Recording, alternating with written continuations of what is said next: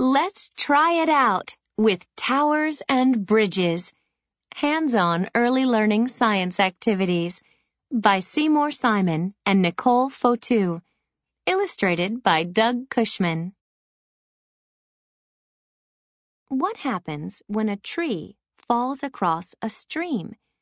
Animals can use it to get from one side to the other, but people need bridges to get across water. Can you build a bridge across a stream? Let's try it out. Find a piece of ribbon or a jump rope.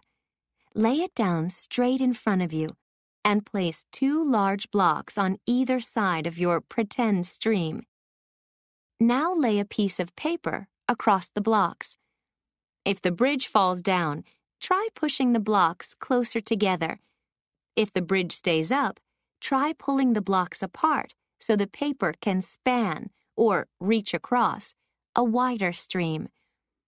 Is it easier to build a bridge that spans a short distance or a long distance?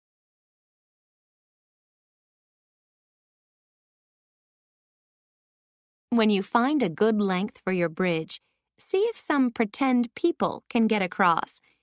You can use paper clips or tiny plastic figures. How many of them can your bridge hold before it falls down?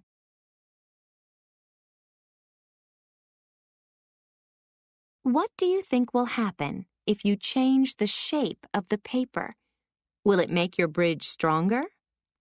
Let's try it out. Take a sheet of paper and arch or bend it between the 2 blocks. Does your arched bridge hold more pretend people than your flat paper bridge did? Use your pretend people to find out.